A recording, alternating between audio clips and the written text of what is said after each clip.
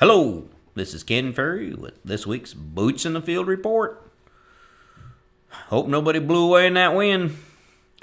Sure glad we didn't have that puppy when the corn was standing in the field. Oh wait, some of you did this past season. Maybe too soon.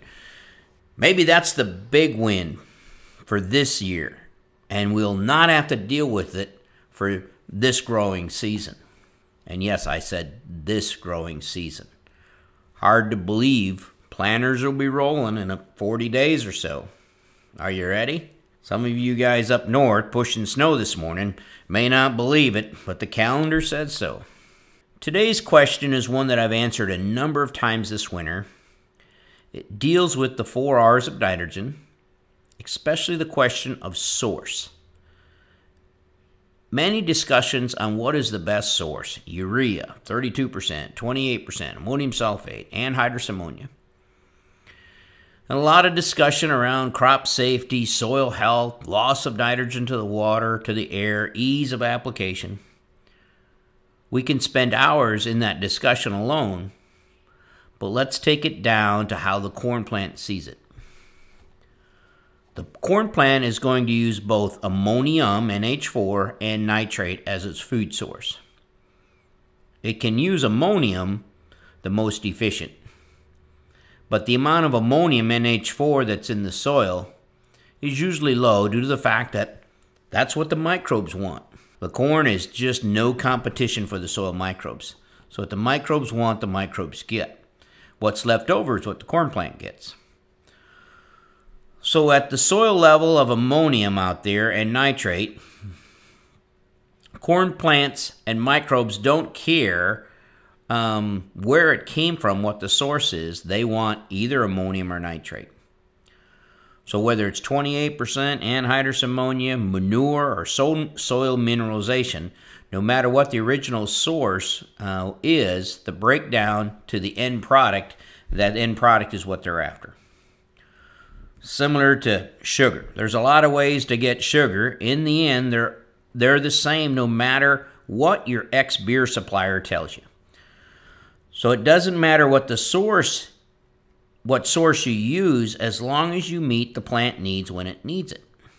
The source has limitations on placement and timing when it comes to the other 2 4Rs. You can't put anhydrous ammonia 2 over and 2 down next to the seed.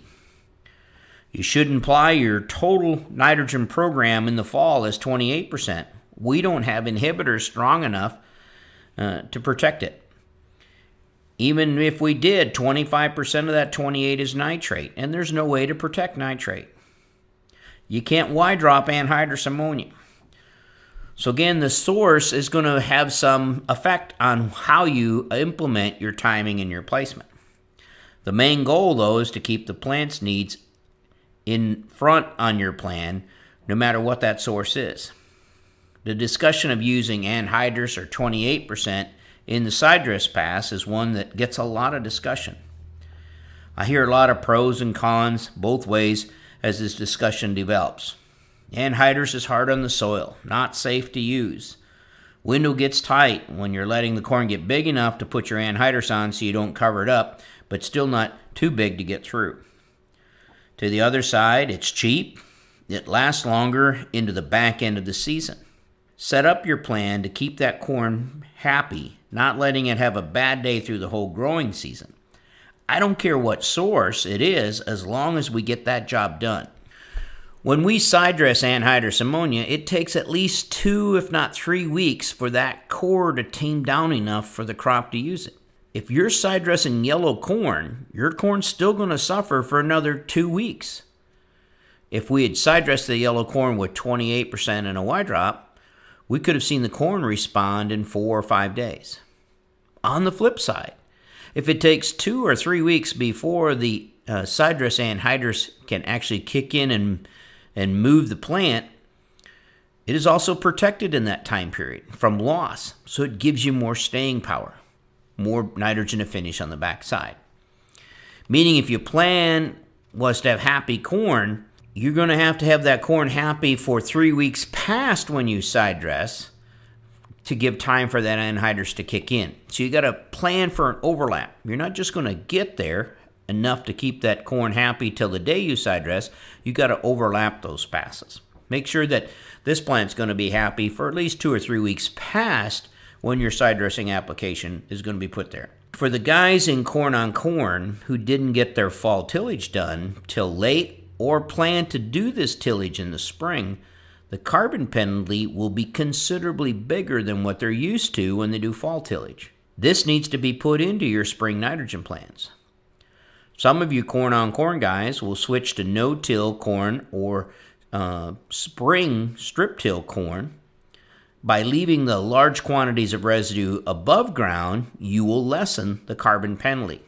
Some of you long-term no-till rotational corn bean growers will be forced to do spring tillage because of the fall harvest ruts in the field. Fields that have been no-tilled for years build up a carbon layer at the surface, and when they get tilled, they too will have a much higher carbon penalty than what we're typically seeing in a corn bean no-till rotation. And that carbon penalty needs to be attended to.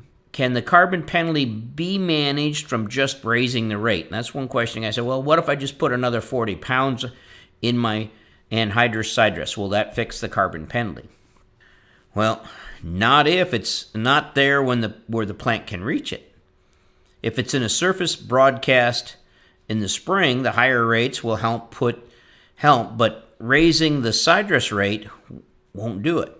Talking with a grower in Cedar Falls, Iowa last week who didn't get his anhydrous on last fall wanted to know if going to a higher rate of anhydrous as soon as he could possibly go in a side dress would handle his carbon penalty in corn on corn. He typically puts all of his nitrogen on in the fall as anhydrous. I asked him if his corn on corn usually shows nitrogen stress when he applies it all in the fall. He said yes, it turns yellow, but it usually only for a week or two and then it comes out of it, feeling that wasn't too bad. Well, the answer to his question is no. Side dress anhydrous will not pay the carbon penalty. In this case, the fall applied anhydrous was not taking care of the carbon penalty either. To him, 2 weeks of yellow corn was normal in corn on corn. But we don't want that. It's too much yield loss by the time we get that corn back green. And side dressing anhydrous will give him 4 or 5 weeks of yellow corn. And remember, corn will be experiencing nitrogen stress long before it turns yellow. So when it turns yellow and you can see it from the road, that's some pretty serious stress. But this is going to be stressed before it gets that severe. So in this case, he's already experiencing stress from the carbon penalty because he's not managing it, and now he's going to side dress this nitrogen and stretch that stress out for another 3, 4, maybe 5 weeks. So definitely all of his what we call L1 hybrids are really going to get crippled in that scenario. Talking with him about using a different source so he could use some placement and timing to handle the carbon penalty, his concern was the cost of liquid was just too high. Managing the carbon penalty can improve yields 40 bushel we've seen in our plots. So getting wrapped up in 10, 15, 20, even $30 more for nitrogen that you can utilize to manage the carbon penalty when the carbon penalty is coming at a cost of $140 or $50. So in this case, he could be saving 25 or 30 bucks and giving up 150 in yield. So we got to think this whole process through as far as just what is the true cost of that nitrogen. Granted, there's different sources, and some are cheaper, and some can be placed in different places. We still can't put 28%, for instance, in the furrow. We're going to burn the seed, but we can put 28 on with the corn planter, and we can keep this corn plant happy while we're going through that carbon penalty. I do predict we will see a lot of ugly corn this spring, mainly to the challenges that the fall brought to the farmers, and the farmers not making the right adjustment for it.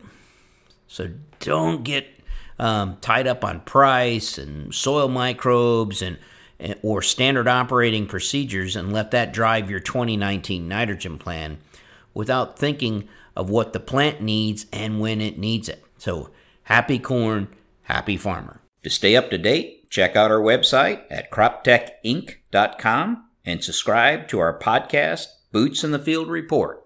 Keep her safe, keep her moving.